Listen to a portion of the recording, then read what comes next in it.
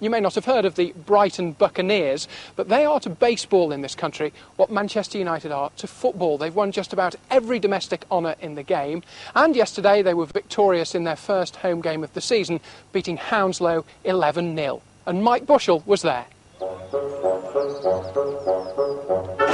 Nick Carter's going to lead it off from the mound. Dave Donaldson is at third base, batting sixth. There's far more to baseball than hit and run.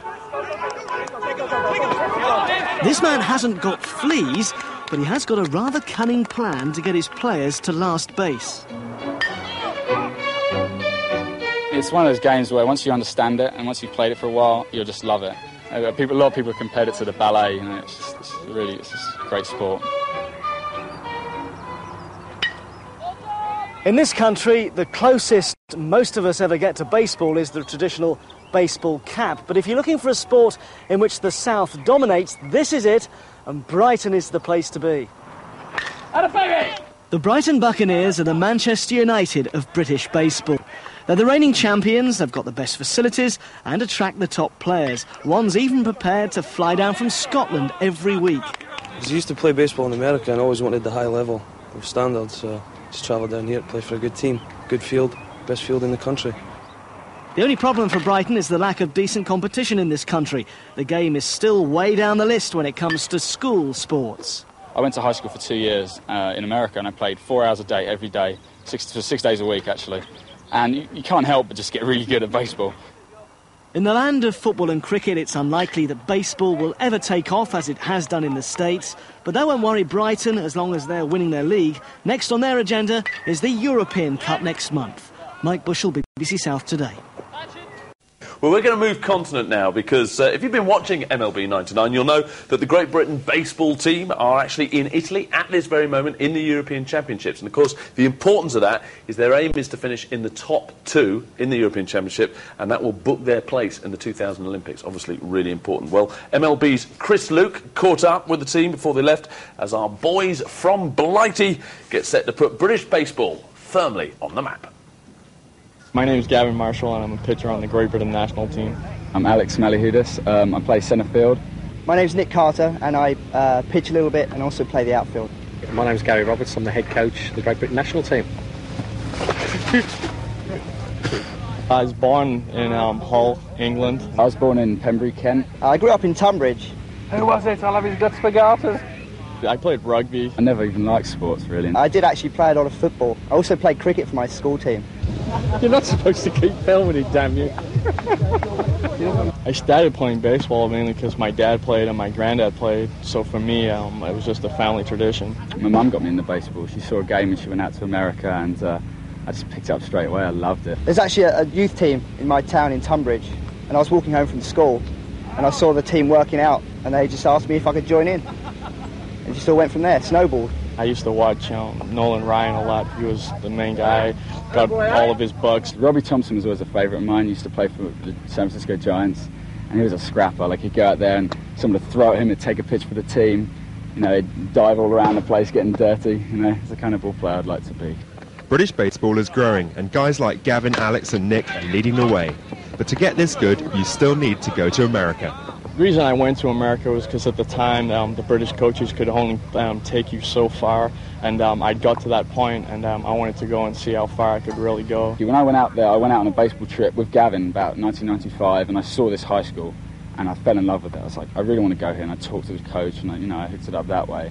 I went to school out there myself for a year. They need to be playing every day, and I think this is why we have a certain number of guys over here that do go to school, if they can, in the States, and get that chance to play every day. But if you want to get really good, you've got to go. I mean, there's only so far you can go in here, and you get to a peak and you don't get any better.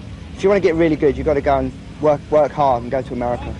So what's up with the funding and facilities in the UK, and how does it compare with other European countries? We're not probably the worst in Europe, but we're one of the worst. I mean, there's a lot of teams out there who are a lot worse off than we are, but our funding and stuff is so limited. It does, kind of does affect us on the field. We got our funding cut a little bit this year, and it hurt us a lot. We've got as much talent as a lot of teams in Europe, as Germany, for instance, as France, Belgium. But you go over there, and Germany has beautiful baseball fields. They have a lot of kids involved because they can afford it. They can afford to put up a big stadium and have it on, maybe have a few games on the news, whatever. Have highlights on the news, things like that to promote it. With regards to facilities, there's very few good diamonds in the country, and equipment hard to get hold of. But facilities really is what we need to improve on. The British team is in Italy right now for the European Baseball Championships. If they make the final, they'll have qualified for the Sydney Olympics. The semis will be good enough for the World Championships. Either way, it's all new territory for them. Never experienced anything like it, even in America. I'm probably never played in an atmosphere like that. I'm really excited. It's going to be great. The first game, it's in Italy, and we're playing against Italy. And I imagine there's probably going to be about 15,000 people at the first game cheering Italy on. So it's going to be tough. But we're going to rise to the occasion. We're looking forward to it.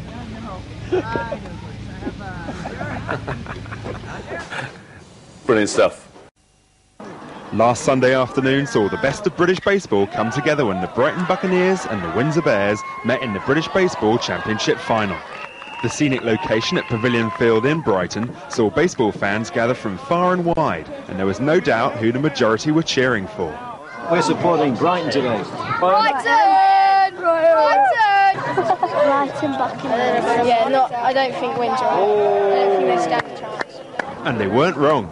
After 2 innings, they led the Windsor Bears by 8-0, and from then on in, there was no stopping them.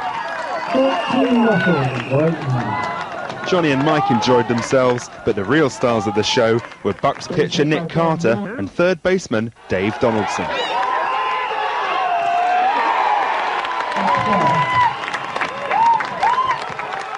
David comes down from Scotland every fortnight to play for Brighton, and he's playing very well at the moment, hitting the ball very, very well. Hi, I'm Nick Carter's sister, Becky. I just like to say he is excellent. I love him to bits. Despite a gallant effort from Windsor, Brighton went into the bottom of the 7th with a 12-run lead, sufficient enough to take the game on the mercy rule, and here's the play that clinched it.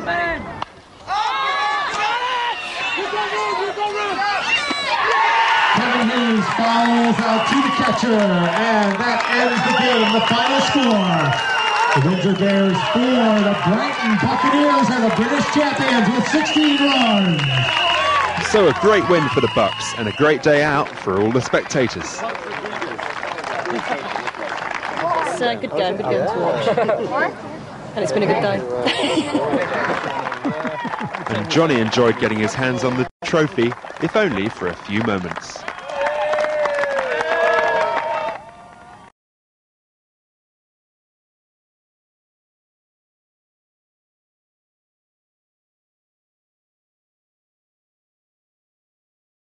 And at the end of that round, David's team have 6 points and Gary's team have 6 points.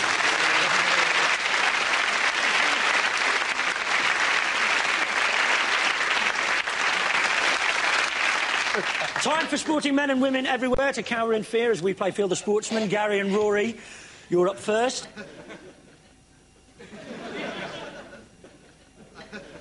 And can we have our first mystery guest, please?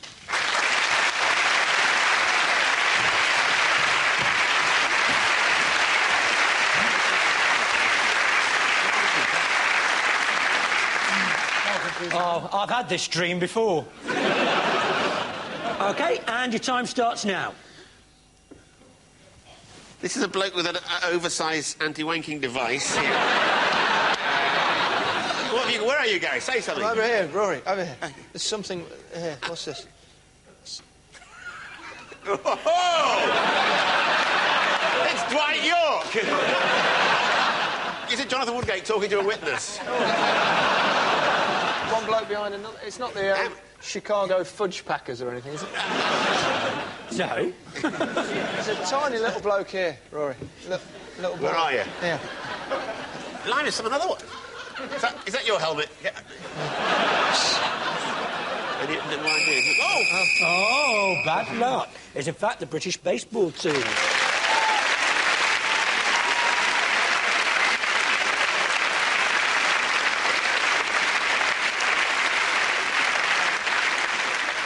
Surprised you didn't get baseball there, lads, when you actually felt the bat, Rory. That would have been the giveaway, personally. He was too busy trying to get in the, oh, Gary, is this your helmet joke? And now baseball. It doesn't have a high profile in this country yet, but two players from Tonbridge are hoping to change that. They'll both be in the British team later this week, but their aim is the World Championships and possibly even the Olympics. The first time I played baseball, just when I hit the ball and I saw the ball fly and it carried on and on, I just fell in love with the game. Nick Carter and Alex Malihudis have been practising baseball together since childhood, and they're among the best players in the UK, even if not many people appreciate it. A few friends at university have said nobody knows you and you play for Great Britain, and it's unfortunate, but I've got to carry on just doing what I'm doing. To pursue their love of the sport, both players went to the United States with mixed success. For the first few months I was out there, I thought maybe I have a chance, and then when the American football season ended at my high school and all the really good athletes came out, I looked at them play and I thought, wow, these guys are really good. It's going to be a lot harder than I thought. Nick and Alex now play for the Brighton Buccaneers, the best baseball team in England. They'll both be in the British team to face Sweden later this week, and they believe the national team is making progress. We're in the top 10 in Europe, potential to be a top 4 team and go to the World Championships. Obviously there's a difference between the way we're playing now and our potential, but I really feel that we could reach that level in the next European Championships. Whilst there's no doubting Nick and Alex's dedication, they know cricket is still our national summer game. We're never going to be better than cricket. We just want to exist with cricket. We want to be on a par with cricket. We want to be recognised the same as cricket. Because it's a good game.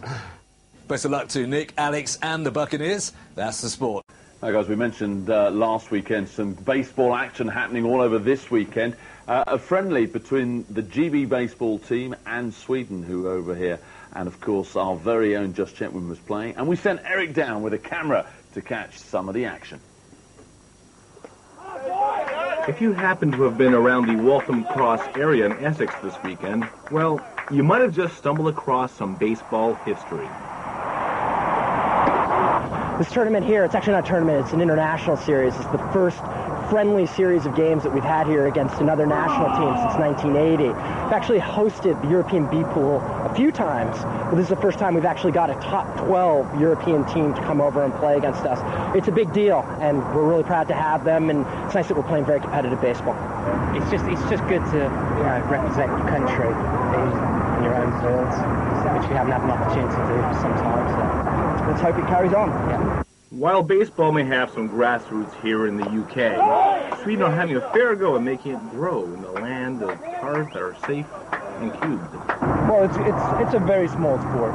Soccer and ice hockey takes all the time, and we do our best, and we love it, and that's what we want to do. It's basically a friendly series against Sweden. It's been 20 years since we've hosted an international top-ranked team. And hopefully, after this weekend, the success that it's going to produce for the game, we're going to carry on, just keep doing it every year, hopefully. Well, it's all friendlies, and, you work in different pitchers, and, it's a completely different game every game, You just work out some guys, you got some young guys that wants to play. You don't put the starting 9 all the time out there, so, you got different guys out there all the time. So, Josh, 2 for 5 today. You happy? Solid day, good start. I'm really happy because we won. That's the key. Everybody played well. We had some of the best players in Britain here today, but we were missing one guy who could have probably even made a greater difference. And the question is, Johnny Gould, where were you? We missed you. What could have been? Unbelievable. Where were you? I'll tell you where I was. I sat on the M25 for 2 and a bit hours trying to get there, and eventually gave up. M25. Great car park. Well, time now to focus on local baseball, from the best in the major leagues to the best here in the UK. The Final Four in Croydon. Well, it's that time of year again. It's the British Baseball Federation Final Four tournament. It's our 6th season in a row covering it. But this year, it's not in Brighton. I'm here with Tom Gillespie, Director of Baseball Development. And Tom, why aren't we in Brighton this year? Well, a couple different reasons, Eric. We wanted to have a bit of change of venue. Croydon gives us a lot more room. We've got both the softball nationals here as well as the baseball nationals. We've got 2 full-size baseball fields that are committed to baseball here. And more than anything is just keep it from getting stagnant, as we want to get closer to London. Not saying we won't go back to Brighton in the future, but just for years to try something new. Well, we got Nick Carter here, who's a 6-year veteran of this tournament. And Nick, you've been through thick and thin in this tournament, and have you noticed the standard of baseball growing in this country, basically? It's certainly growing, but it's also getting to a point where it's plateauing. And there's always, we need to just keep pushing it. Obviously, help with Major League Baseball International will always help that. It's always good to have foreign players coming over.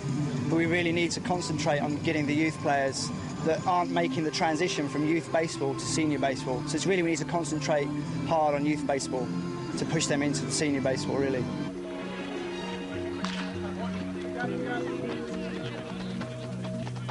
So do you see more people are getting involved in the sport? I think so. I mean, the numbers say that they are. There's more people that are calling all the time, looking for ways to join a team or start a team. It's just trying to find ways to help them out so that we can get there. Oh, that looked like great fun, didn't it? Well, last week we saw the 50th anniversary of the baseball cap. So who better to have here in the studio than the British baseball team, none of whom are wearing their caps. But look, how many caps have you got? 12? 10. 10. one per head. Lift them up, everybody. Let's have a look at the caps. There you go, to prove it. A little bit of promoing there. GB. Stefan, you're the head coach. You guys aren't going to the Olympics. Where did it all go wrong? Well, the Olympics actually only permit 8 nations to participate, and GB is not near the top 8 at this point. But frankly, that's not much of a downer for GB baseball, considering the United States, which is, of course, the home of baseball, also did not qualify. I couldn't believe that when I saw that this morning. Right, how come they didn't qualify? They made it. They invented it. Well, they're in a tough qualifying group, but the other factor is that baseball is not normally played on a single elimination basis. But once the U.S. reached the medal round in the North American, Latin American pool, they played a single elimination game against Mexico. Mexico threw an outstanding pitcher, and that outstanding pitcher beat America. And frankly, it's only one pitcher that can make a difference in a baseball game. We've got a pitcher here, haven't we? Well, you. Nick. Pressure then if you're the pitcher, isn't it? If you're the person who can win or lose the game. Firstly, I'd like to say I appreciate the fact you call me a pitcher and not a bowler. That leads me... That certainly, a little bit of knowledge, just a touch. That leads me to believe that you're in the know. A little bit of a pub. It really it depends on a lot of experience. I mean, I've played in the States myself, so I've played for over 15 years now. So pressure at first, yeah, but it comes with experience and knowledge, basically, and you learn to override that. And why play baseball? Why not play something that's probably a little bit more popular here, like football or cricket? Well, I'll be honest with you, I'm a PE teacher, and a big reason for me is I teach a lot of baseball and softball in schools, and when it's taught well, kids just go absolutely crazy, they go nuts. So a big issue for me that needs to be addressed is in teacher training. We need to get baseball in teacher training so that kids are exposed to baseball and it's something new, exciting, and they love it. Okay, just very quickly, when are we going to be at the Olympics then? When are we actually going to get in there? That's down to this guy, head coach. Give me a date, give me a date, Stefan. When London gets the Olympics in 2012, we'll be there with Lord Coe. Okay, thanks both very much indeed. Best of luck. That was a bit of campaigning from Mr. Coe there. Anyway, that is that's just about it from us for this week.